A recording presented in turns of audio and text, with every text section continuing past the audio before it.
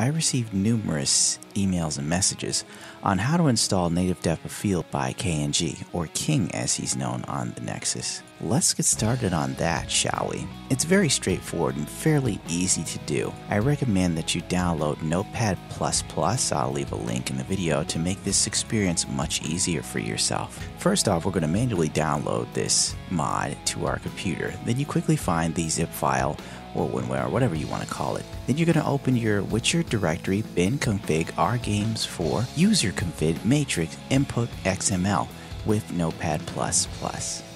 No, sorry, you just open that.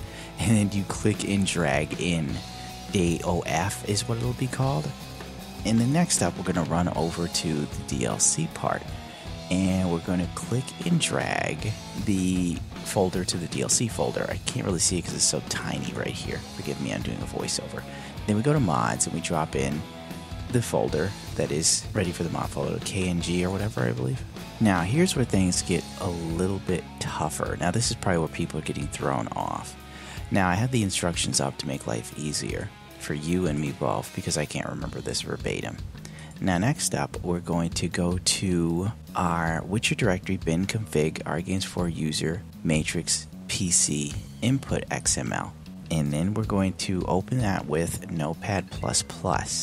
And we're going to add the line var builder equals input ID panel KNG depth of field, display name blah blah blah. It's fairly simple. Now, the mod author even goes as far as helping you out by giving you a screenshot folder. Now, this will give you an idea of where you want to copy and paste this text margin right here. Now, you're going to see for me and the example given, you'll find it at 04 to 05. As you can see already, I've already inputted in my XML file. Simple copy and paste. Not really rocket science, nothing too tough. Now next up, we're going to have to go to your documents, open the Witcher 3 and input settings folder. Remember, Notepad++ is your friend. Now, when you do this, you're going to want to look for exploration input context. The mod author says any input context section will do, but we'll do it under exploration context. And then you add the line IK F2 equals action reload KNG DOF. The mod author also adds an example photo that I totally forgot to show you, but you get where I'm at with this. Now, the beauty of Notepad++ is the fact that if you're not 100% sure where anything is, you simply click the search and find button, copy and paste in the area I have just shown you, and it'll immediately lead you to what you're looking for. In my case, I was just making sure where the King's depth of field is.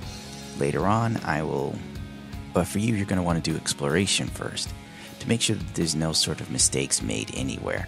You want to be in that sweet spot of understanding what the hell's going on actually. Now once you've done all of these things that after I guess I've explained it seems very, very simple to be honest, but it may throw some people for a loop because Notepad++ isn't exactly something people know to use every day. Most people just use normal Notepad, but I prefer Notepad++.